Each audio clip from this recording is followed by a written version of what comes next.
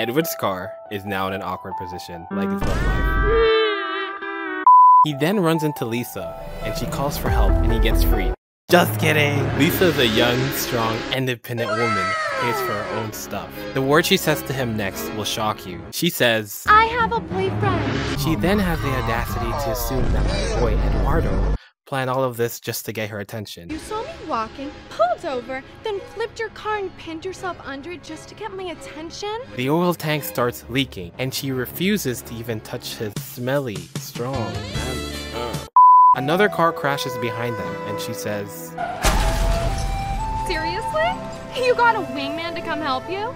You guys are so pathetic. I am baffled, puzzled, bewildered, confused by the intelligence of this girl, Lisa. But men, we must stay focused. John starts to beg her from the bottom of his heart. I don't care about getting your phone number. That's not what I'm trying to do. With every ounce of empathy in your heart, call someone, please. Sorry, bro, she has a boyfriend. The car explodes. Edward leaves this world. Lisa breaks up with her boyfriend because she loves dangerous men, and then we find out that he had 2 other girlfriends and that he faked his funeral.